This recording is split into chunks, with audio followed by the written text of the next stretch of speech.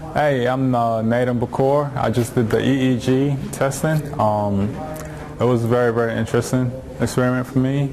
Started out, well, the EEG basically records the brain waves and the activities as I'm going along, and pretty much, if I blink, if I do any type of movement, it was being recorded. Now, we did an experiment where I had to move the ball with my mind, pretty much, with my movement, by thinking the movement, and hit a target on the screen.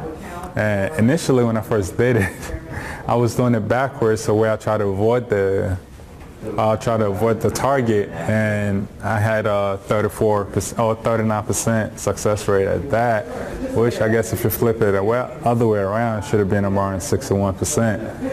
And when I did the second time, hitting the target, I got a 65%. I found that for me, trying to relax during the entire process was much more difficult than getting excited and doing any type of movement or stuff like that. So the important thing, I guess, in this was it does take a lot of practice, and it takes a lot of, I guess, more control, if you will, to kind of relax your body and get your mind in the right state to get a result on the screen. But other than that, it was a very interesting experiment, like I said, and I really enjoyed it.